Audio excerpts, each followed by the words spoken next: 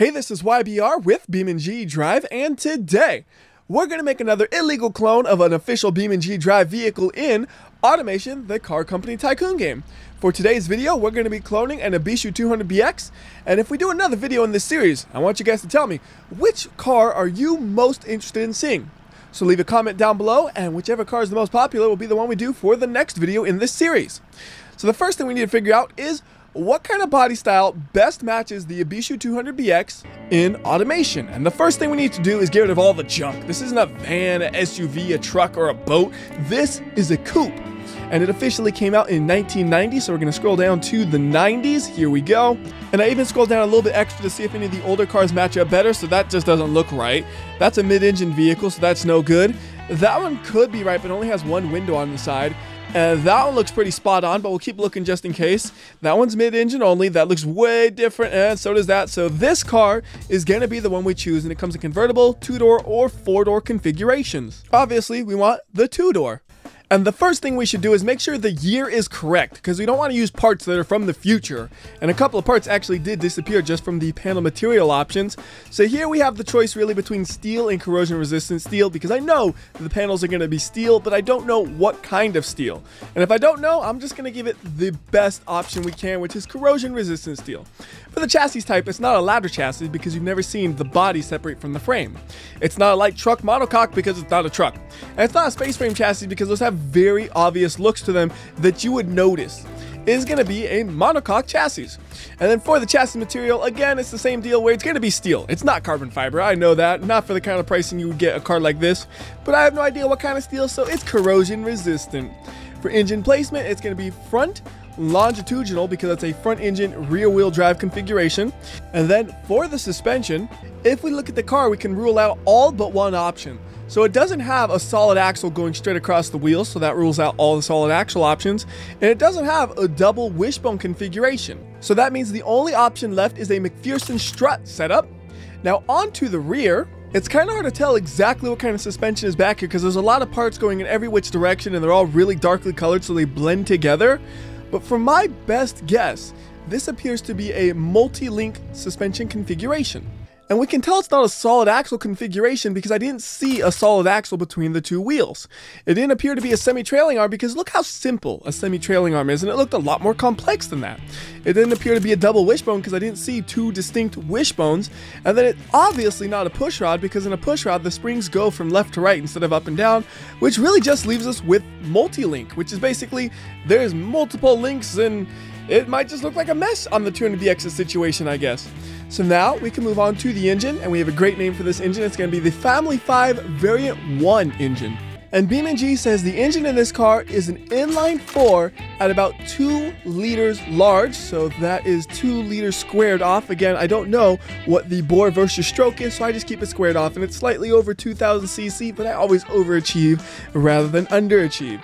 For the block material, we are going to go with aluminum because I'm assuming this engine is roughly inspired by the SR20 series of engines, and for those ones they had both aluminum blocks and aluminum heads.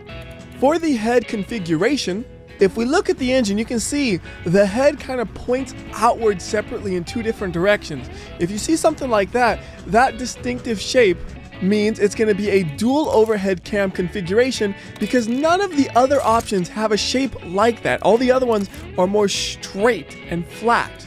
So that's that. And then for the number of valves, we have absolutely no way of knowing that because that's an internal thing in the engine. So again, we go to the SR20s for reference, and I believe all of those, if not the majority, were 4-valve designs. As for the internals of the engine, I'm going to keep it simple. We're just going to use cast on everything and we'll make it stronger if we need to, but I don't expect to need to make it any stronger than that. We'll tune all this later. Now this is something that's a little bit interesting. Again, this is an internal thing where we have no idea what the engine would actually use, but we have the option to use variable valve timing. So we're going to go back again to the SR20 series of engines, and sometimes they had VVT, sometimes they didn't. But if we look real closely, you'll see the ones that were used in vehicles that are similar to the one we're designing, it looks like VVT on would be the incorrect choice, so we're going to keep it as none. No turbocharger here because this is naturally aspirated. And then for the fuel system, it has no visible carburetor, so it's injection, and it's going to be multi-point EFI because both of the other two options have very distinctive features. They're like this giant piece attached, and there's no such piece like that on the car we're trying to copy. And then for the configuration and intake, looking at the engine, it looks very basic and simple. So we're going to keep things nice and simple with a single configuration with just a regular standard intake. For the fuel type, I'm going to give it regular fuel, because I feel like with the base version of the vehicle, that is the proper option. And then premium would be on the higher end version that has the same engine tuned for more horsepower. It looks like the red line of the 200BX is right at about 6,800 RPM, which is 1,000 more than what it is by default. So we increase that, and then we go to the headers. And this is a part where you have a little bit of a conundrum. This looks like a short cast configuration because you have multiple tubes meeting up in different locations that are all collected down into a single tube before it goes to the exhaust. And that is pretty much exactly what a cast log looks like, because if we go to a short cast, you can see it looks very different because all the tubes meet up in one central point to get to the exhaust, and all the other ones are way, way fancier and out of our league. The problem is, though, is if we do something like that and we have just it as unrestrictive as we possibly can, we will run into problems. First off, the engine is knocking, so let's go ahead and fix that real quickly so we can actually start the engine. And to fix that, the simple solution is just increase the fuel mixture until it stops knocking. So there we go, the engine has stopped knocking. But now, if we actually take this thing to the dyno, you can see those headers are seriously choking the engine.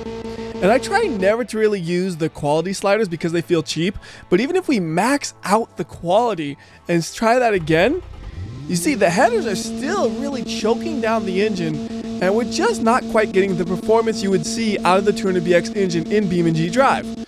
So just for convenience sake, I'm going to give it short cast headers so that way it gets performance that is more similar to the engine we're trying to duplicate. So now if we go over here and test it out, we're not choking it from the factory terribly much. It's still not perfect. You see it's at 0.99 on the headers, but that's close enough where we're not leaving a lot of performance on the table. The next thing you'll notice is the pistons and conrods are both struggling to keep up with the RPM, so we can go ahead and make them better. Again, we don't know what's internal to the engine. We could just go and reference similar engines in real life, and it really would be kind of unusual for an engine like this to come with forged internals from the factory. So instead of upgrading the material type, we're just going to slap that quality slider all the way up, and then all of the pieces are working perfectly fine in the engine's normal operating range. So now we need to tune its performance to make it as close as possible to the one in the 200BX. Looking at the statistics, we see we need to make 140 foot-pounds of torque and 136 brake horsepower. So we're in the right range. We don't need to make that much power, so I'm going to increase the compression a bit and then also increase the cam profile. This is a sports car, so it should have a sporty cam profile. And we are actually already over the horsepower requirement, but we're not quite there with the torque. So we might have to make some adjustments on that. If we increase the ignition timing, that might help. No, not really. It didn't change it much. The torque went up, but also so did the horsepower.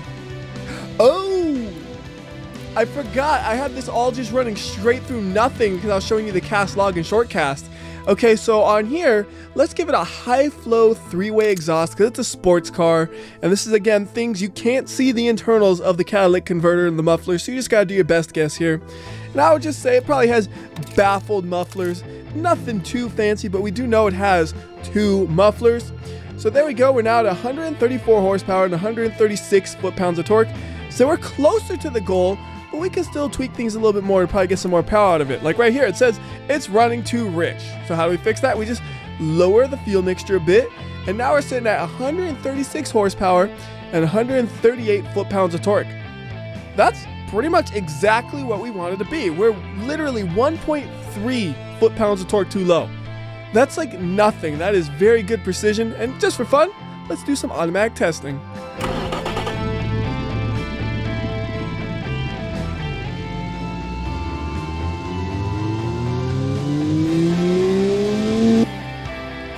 Oh, that was interesting. You really see the exhaust was actually holding the engine back a little bit. So if we increase the exhaust diameter, look at that. The power goes up a lot, very, very easily. So maybe we can use that if we do the Type LS edition. We just make the exhaust a little bit bigger or something like that. But we don't need to touch nothing here because these stats are perfect. Now, for the hard part, we must do the car visuals. So we already have the coupe body style here. But we got to choose what paint job. Well, if we're matching it exactly, we would need a grayish silver like this.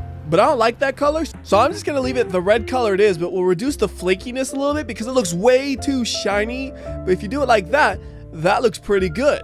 And we can't hide from it anymore. I need to morph the body to match the 200BX as close as I can. So I'm gonna do the same thing I did last time, where I tweak it a little bit, export it to BeamNG.drive, and then tweak it again until it looks good. And that's a long, slow process, so I'll be back once I'm done. Well, I got some bad news here. The things I need to adjust, I could not adjust. The things I can adjust were already pretty much perfect. So this car is very, very differently shaped in the 200BX. So we're really gonna have to rely on my awful designing skills to try to make it look like the real 200BX. We're gonna start with the most obvious thing I see, which is the black strip that surrounds most of the vehicle. There's a little piece on the front that doesn't have it, and then over on the rear, I don't think it's behind the license plate, because if you look closely, you can see it stops right before it. And there we are. We have a pretty ugly looking black strip that goes around most of the vehicle. You'll notice that I did add the indicators to the vehicle as well, and then on the front, I consider this piece part of the black strips as well, where it kind of splits off into 3 different sections, so that is there. You will notice it does get a little bit weird, like this indicator just kind of vanishes in triangles even though it's a rectangle, and also there's just a gap here. I'm hoping most of that won't be noticeable when we actually export the car. And now we're going to do most of the rear face of the vehicle. So that's the tail lights, the reverse lights, this black bar with the words 200BX on it, the upper tail light, and the words Ibestu. And I realized I need a name for the vehicle, so this is officially the Ibestu 201BX because it's one better than the Ibestu, so they bested them. So the way this is all done, we have a simple piece right here of trim that looks pretty much exactly like on the 200BX. We have the 201BX, we got the reverse lights, and then the tail lights. This is actually one big light, but I put another chunk of plastic basically on top of it that emphasizes the line of the trunk, so it looks like 2 separate lights like the 200BX. And also we have another tail light up here, and then of course the words Ibestu. The main thing I noticed here is the overall height of the trunk just feels a lot taller than the actual 200BX for some reason. And now we're going to do the rear bumper, and to do the bumper we need to add a lot of bumps. So we add a bump for the license plate and then the license plate itself, and then we just got to add a bunch of bumps down here to try to make it have this same curve, and lastly we got to add the exhaust. Oh man, things did not go well here. The license plate and the exhaust, that were great. But the extra curves, that's where things got a little bit hard. Mostly this one down below because it wants to curve like a smiley face no matter what you do. So I do my best to pick a piece that makes it look straightish, but still it looks like a smiley face. And then also it actually loops around the side of the vehicle. So I kind of did that, but the way it intersects right here is just really ugly and I don't know what to do to fix that. So this is definitely the worst we've done so far. And the problem is you can't just like stretch this around the whole vehicle because look, it just curves. It like becomes a super crazy happy face like the Joker or something. We don't need that. So that's why it has that weird overlapping section there. So anyways, the next step we're going to do is we're going to continue the curve along that I was mentioning. So we already have it here, but we got to get it going along the whole side of the vehicle and then even a little bit on the front as well. So I'm going to do all of this all at once, including the gap in the front bumper. Oh my goodness. You know, usually when I make a video, I say this is an informative video. This ain't informative at all because this is a disaster. This is actually a comedy video because everything is going so terribly here. So I tried to get the front looking like that, and it does, but it also looks like it was in a mild front impact that just mangled everything. So to try to make everything match, I did a similar style to the rear, which maybe it looks a little bit better because the transition is smooth here, but again, it literally looks like it's just been in a car crash because it's so bumpy, and I don't know how to make it less bumpy. The side, though, the side's banging, except for the fact that there's just this little lip at the edges that I can't cover up. I love the sides. Don't look at the front. Don't look at the rear. Just look at the side. And there are just a few more things that we need to do on the side before it's done. So we need to give it some mirrors, a door handle, and we need to change the trim around the windows to be a black rubber. Alright, that went pretty well, but really now, how could you possibly mess that up? I don't know. As you see, I also changed out the wheels so the wheels look a little bit more like the ones on the 200BX. So all we got left is basically this top section of the front bumper. So we need to do the lights, these extra holes, the logo, and then we should be good. Why did the headlights look like that? I don't know. Those are supposed to be squares. That is clearly not a square. Oh, this is a disaster. Oh my goodness, those headlights look so bad. This whole thing looks so bad. But you know what? I'm calling it. We are done. That is what the 201BX is going to look like. Now I need to just do the final touches on this thing. So what you're seeing now is all the defaults I gave it so we could test out the body, which I didn't actually need to do. So rear-wheel drive, correct. Gearbox is going to be a manual 5-speed, and it tops out at about 145 miles per hour, I think, so that should be good. Spacing should be fine. And differential, surprisingly, the base version actually has an open differential. It's not an LSD, so we're just going to leave that as it is. On the 200BX, we have 195/60 R15s in both the front and the back, so of course it has to be a radial to be that size. For the compound, it says normal, so I'm going to assume normal means medium. As I said, the tire width should be 195, so we'll make it 195 in both the front and the rear. And then the rims are only 15 inches, so we'll make it a little bit smaller.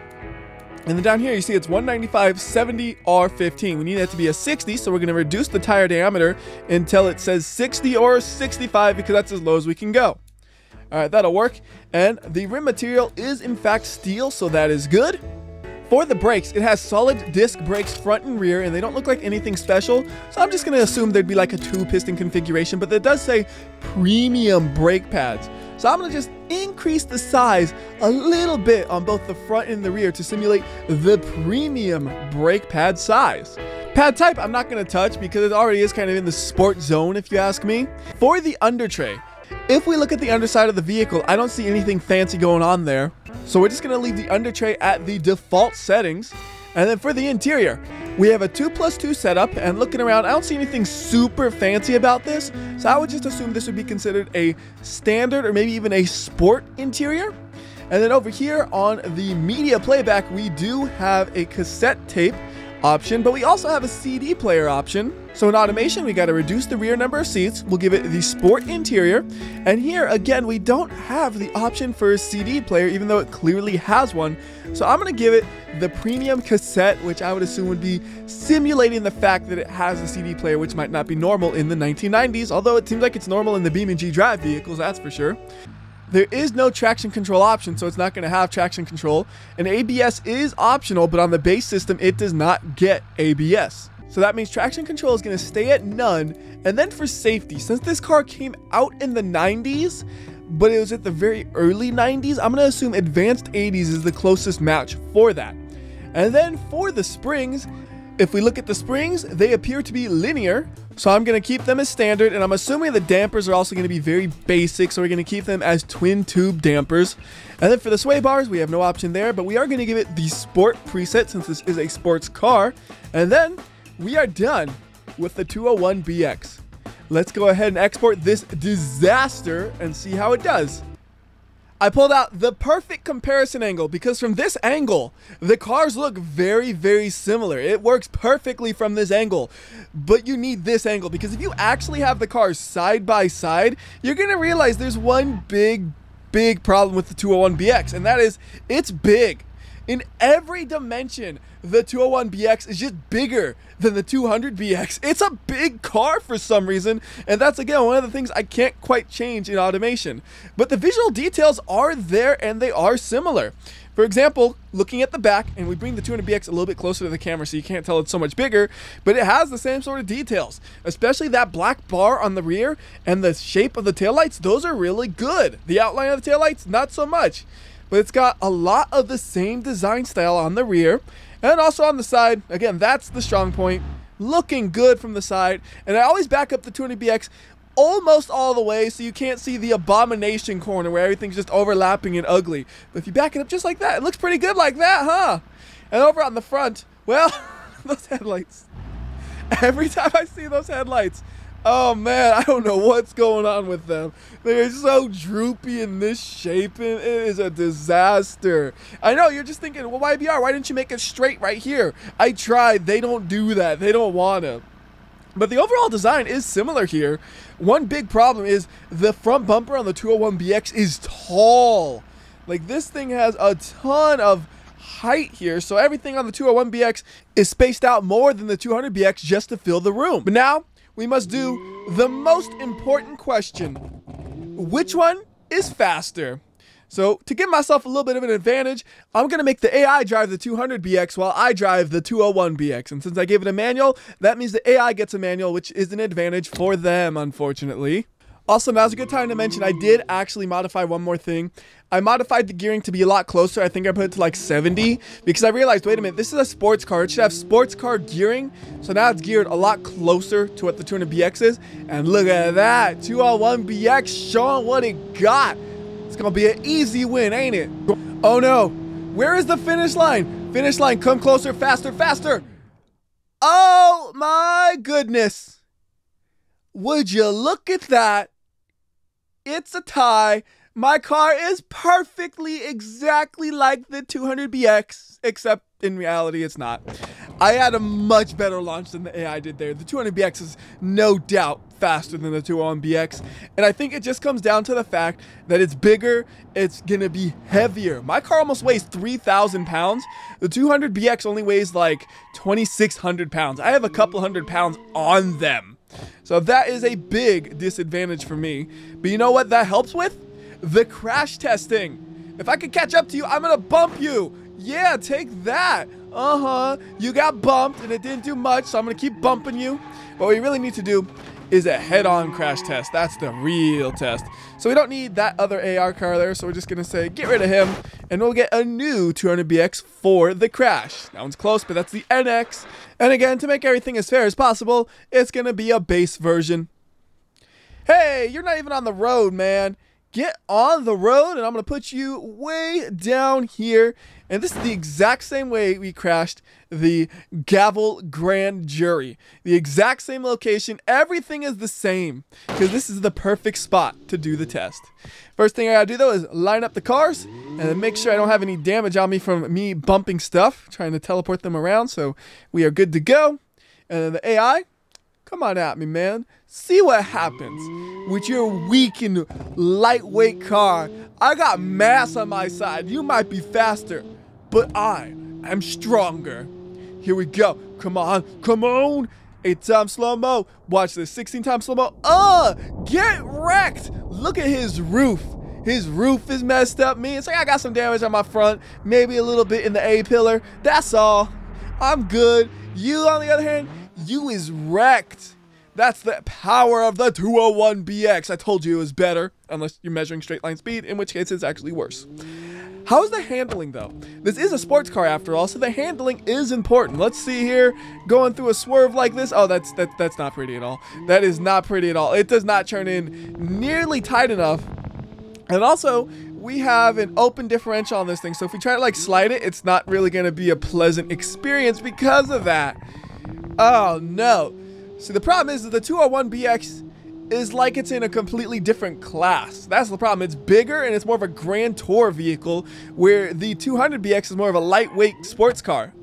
And really, there's nothing I could do to this car to make it smaller. I could make it lighter weight by kind of cheating it and making it out of carbon fiber, but that's just unrealistic. It would make no sense.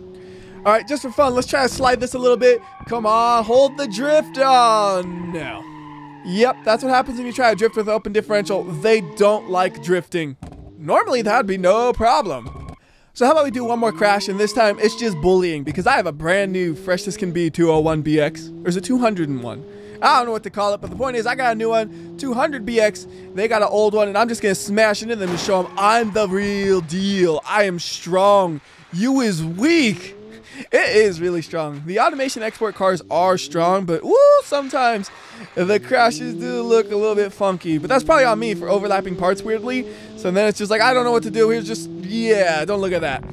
Good news is it drives still. So that means you can crash into a solid object like so. It's kind of funny. A tire wall is a solid object. I know it doesn't make sense because in real life those are used because they're not solid. Well, in here it's a solid object and we can't really drive much. You know what there needs to be? There needs to be a map that puts actual tire walls all over the place so you can smash into them instead of having to place them yourself. Maybe I'll do that someday. I don't know. But anyways, it's time to finish this video up with everybody's favorite activity, throwing vehicles off a leap of death. And we got so many choices on which version to use of the 201BX. I'm going to use this one, whichever the default one was called. Say call like not WhyBeAre 201BX Ibestu. I don't know what it's called. I don't care because the name in the game isn't what's important. The important thing is it a good duplicate of a 200BX? Honestly, not really. This one went a lot worse. The Gavel Grand Jury was a lot better than this one. I will admit that now. Alright, we're gonna do a really big smash there. Oh goodness, what has happened? I think that's the engine or the transmission that's just kind of exploded, because I see the engine and it looks okay, but I don't know what else would be white in the vehicle. And it's like near the front, isn't it? Very, very unusual. This is why we don't really crash test the automation cars too much, because they're not going to be nearly as good as an actual handmade vehicle. So that's why when you make an automation car, the focus is the actual creation process and not so much the crashing. Performance though, performance you can definitely test, because you can have whatever performance you want out of an automation car. That's the nice thing. It's just the crashing is that. So anyways, that's going to do it for this video. Until next time, this has been WhyBeAre. And remember, if you like or dislike this video, I will know. I can tell by how much bigger and slower the 201BX is compared to the 200. So do the right thing, and I'll see you next time.